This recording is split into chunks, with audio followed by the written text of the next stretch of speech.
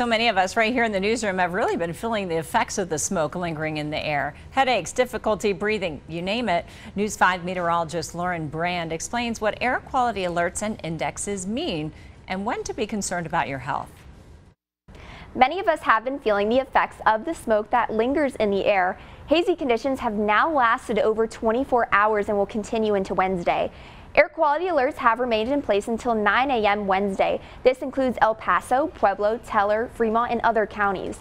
Now, when we talk about air quality alerts and index, what does that even mean? Let's say we were to take a cube of air from our atmosphere like you have here on your screen. There is a multitude of different pollutants in our atmosphere that scientists will look for to help determine the air quality.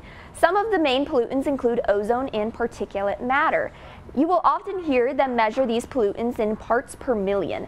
Parts per million will measure how many milligrams of pollutants are in a square meter of air, or our little cube that we have here. This would be similar to a cup of water within a swimming pool. But this is not super helpful when you're trying to determine if you should take action to protect your health. So we use the air quality index. The air quality index helps to determine how many pollutants are in the atmosphere so you can better protect your health. Several pollutants could be harmful to your health and will help to create the air quality index.